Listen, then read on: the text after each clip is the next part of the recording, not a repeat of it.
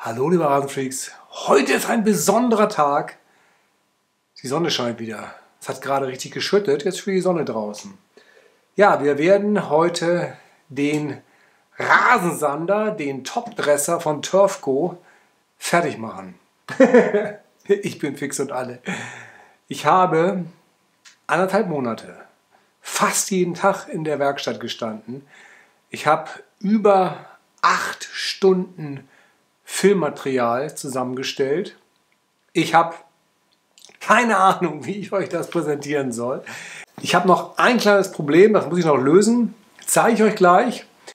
Und dann machen wir den ersten Test auf meiner Rasenfläche. Wir haben jetzt mittlerweile, ich glaube, den 11. Montag, den 11. Oktober. Es ist eigentlich schon zu spät zum Sanden. Deswegen werde ich mit dem Sand, den ich jetzt da draußen noch zur Verfügung habe, noch ein leichtes Topdressing machen, sodass das Gras nicht wirklich bedeckt ist und so leicht nochmal bestreut ist, die Rasenfläche. Das kann nicht schaden, ein ganz leichtes Topdressing. Ich möchte euch die Maschine natürlich unbedingt noch zeigen. Also das machen wir jetzt noch. Mal gucken, wie ihr das findet. Schreibt es auf jeden Fall in die Kommentare. Dieses Video zeigt jetzt den Rollout und den ersten Test. Viel Spaß dabei. Ach ja, und ich habe eine ganze Tube grüne Tante Handwaschpaste hier verballert. Das Zeug ist echt klasse. Also jetzt muss ich wahrscheinlich heute die neue Packung anfassen. Ich habe noch nie so oft so schwarze Finger gehabt. Yeah!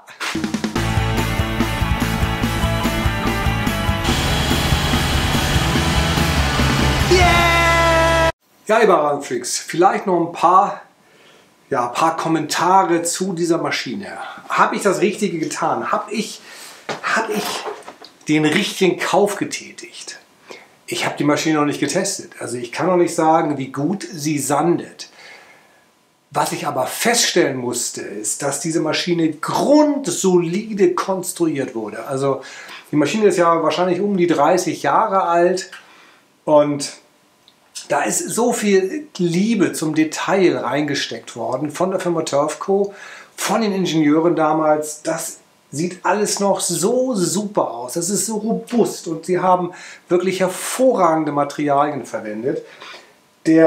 Ich weiß nicht, ob es das erste Förderbandgummi ist.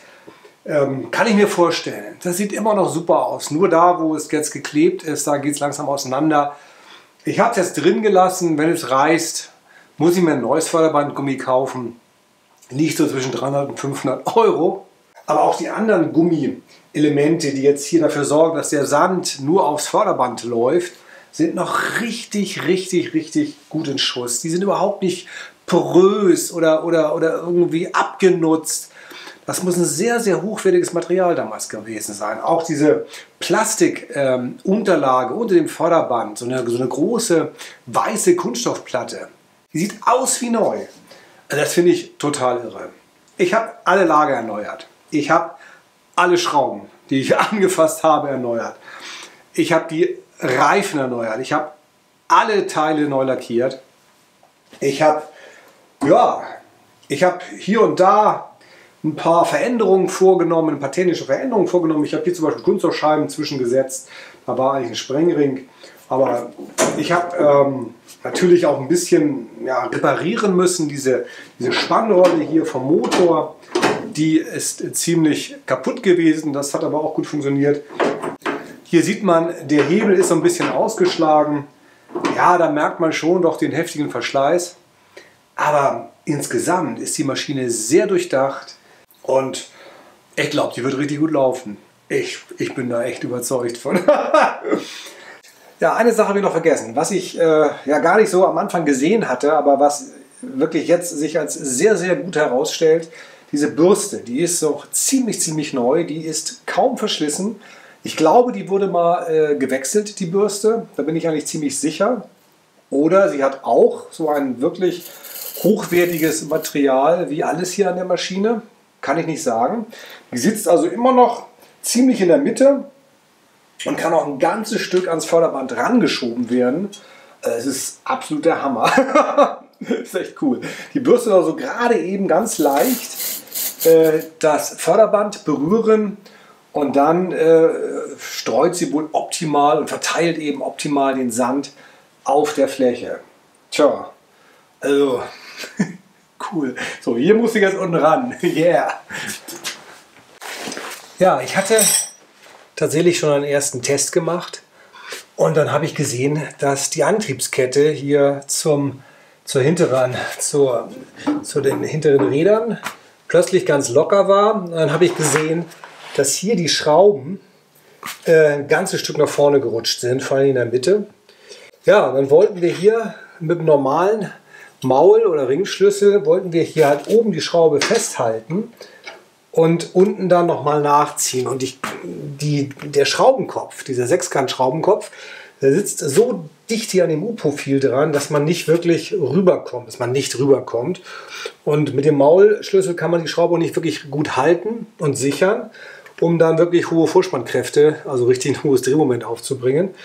Deswegen, so eine Schraube ist das hier, deswegen habe ich mich dann doch entschieden, ich steige auf Imbusschrauben um, denn mit der Imbusschraube und einem Imbusschlüssel kann ich jetzt sehr gut in diesem U-Profil die Schraube festhalten und dann von unten anziehen. Ich bin also losgetobt heute, habe jetzt tatsächlich eine Schraube gefunden, mal so einen kleinen Metallwarenhändler. Die ist jetzt 5 mm länger, ist egal. Also eigentlich bräuchte ich nur eine 25 mm lange Schraube. Ich wollte jetzt nicht nochmal im Internet was kaufen, das hätte wieder ein paar Tage gedauert. Also habe ich jetzt einfach ein bisschen was längeren Schrauben gekauft. Und die kommen jetzt hinten auf die Achse drauf. Was ich dann noch machen muss, ich muss halt sehen, dass die Kettenspannung stimmt und dass der Abstand der Achse zu diesem Querholm überall gleich ist, dass die Achse nicht irgendwie schief läuft, sondern die Achse muss natürlich parallel, also rechtwinklig zum ganzen Rahmen ausgerichtet sein. Und da muss ich nochmal halt eben überall die Abstände kontrollieren.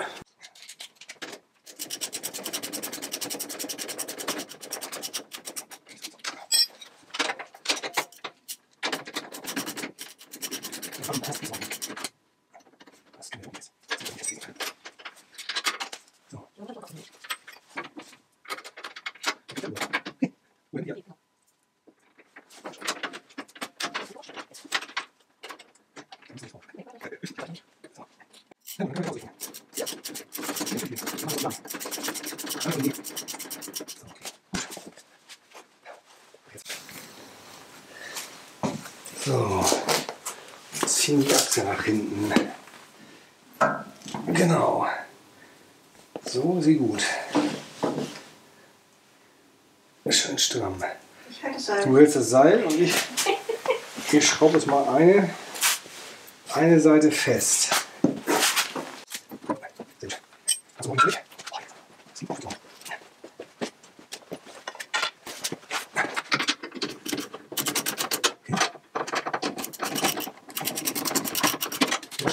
Ist gut.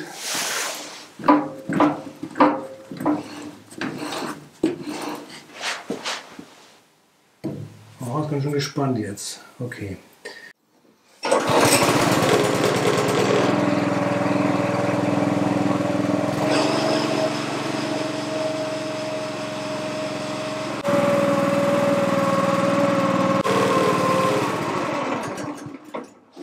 Ich denke mal, es ist jetzt fest. Und wisst ihr was, Rasenfreaks? Es ist dunkel. Es ist jetzt so spät geworden. Die Fledermäuse fliegen schon rum. Da hinten. Das geht nicht mehr. Ich kann nicht mehr testen. Ach, muss ich morgen machen. Ja. Yeah. Aber wir kriegen das noch hin. So, ich schiebe ihn jetzt rückwärts raus.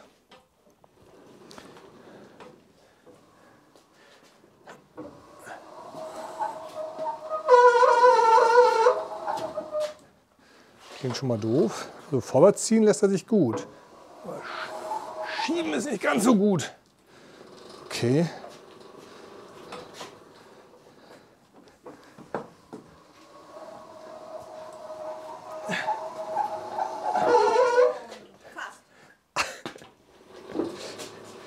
Ah, quietscht noch ein bisschen.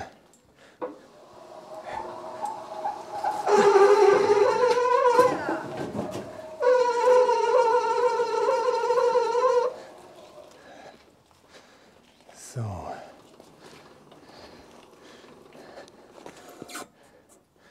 Jetzt lassen wir das nochmal laufen.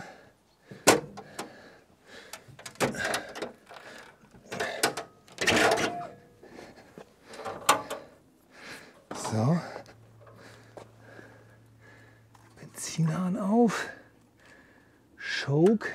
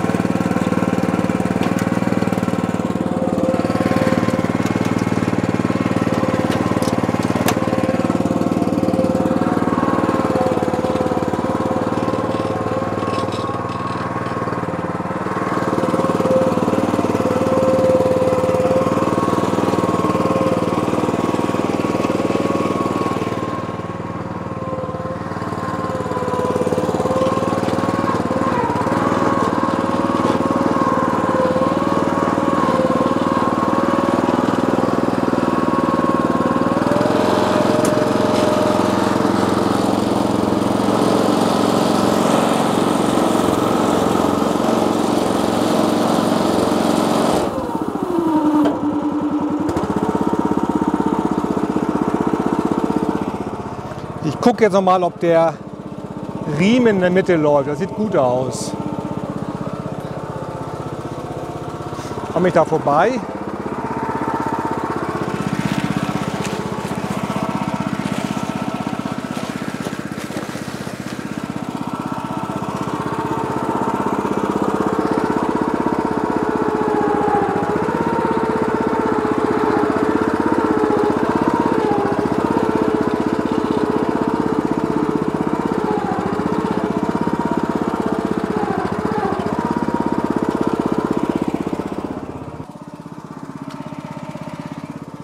Kette ist noch stramm.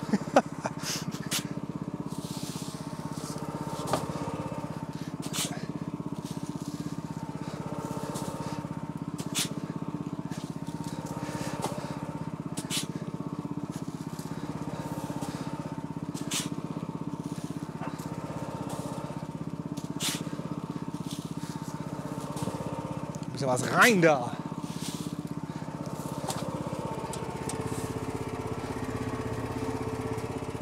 Oh, da geht was rein.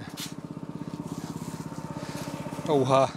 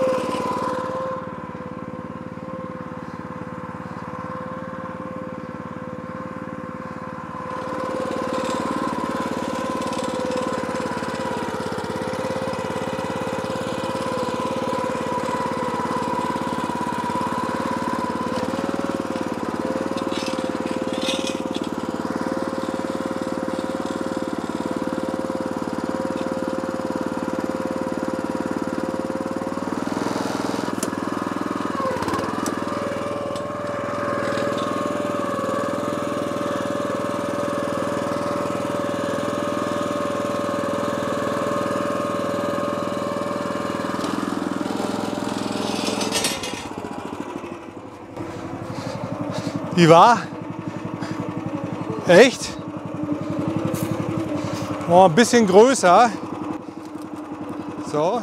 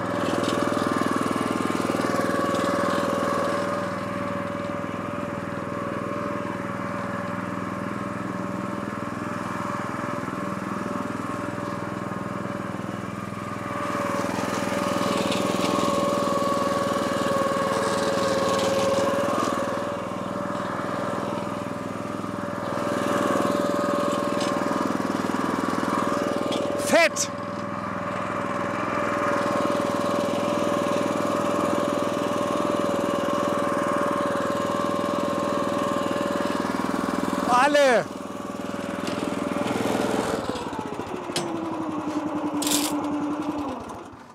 Mist, war alle. Leute, wow. Was sagst du? Wie war's? Wie läuft's? Ich habe nichts gesehen. Du läufst vorweg. Ich sehe nichts vom Sanden. Völlig enttäuschend. Der Sand ist weg. Boah. Sag mal was. Wie war das denn? Ich will das sehen. Guck dir das Video an. Okay, Freaks. Also, wir haben es geschafft. Ich glaube, wir haben es geschafft. Der Rasensander läuft. Ich gucke mal, ob die Achse noch... Das sieht super aus. Scheint nicht verrutscht. Naja. Vielleicht ist sie doch ein Tickchen wieder gerutscht. Also das ist noch ein Drama. Ja, sie scheint doch wieder ein bisschen vorgezogen zu sein. Ja, aber nicht viel. Das messe ich gleich nochmal nach. Also da muss ich habe schon eine Idee. Also da muss ich wahrscheinlich ein paar Spanner noch bauen, sodass die Achse eben nicht nach vorne gezogen werden kann. Das scheint noch nicht optimal zu sein. Durch den Lack rutschen diese Schrauben relativ leicht, rutscht diese ganze Lagerschale relativ leicht auf dem U-Profil. Das ist noch nicht ganz hundertprozentig. Eieiei, haut der Sand seitlich überall raus. Die ganze Kiste ist versandet. Überall Sand. Ja, cool. Boah, bin ich aufgeregt. War das aufregend. Freaks, danke fürs Zuschauen. Wir sehen uns im nächsten Video. Euer Rasefreak ist geflasht. Ciao.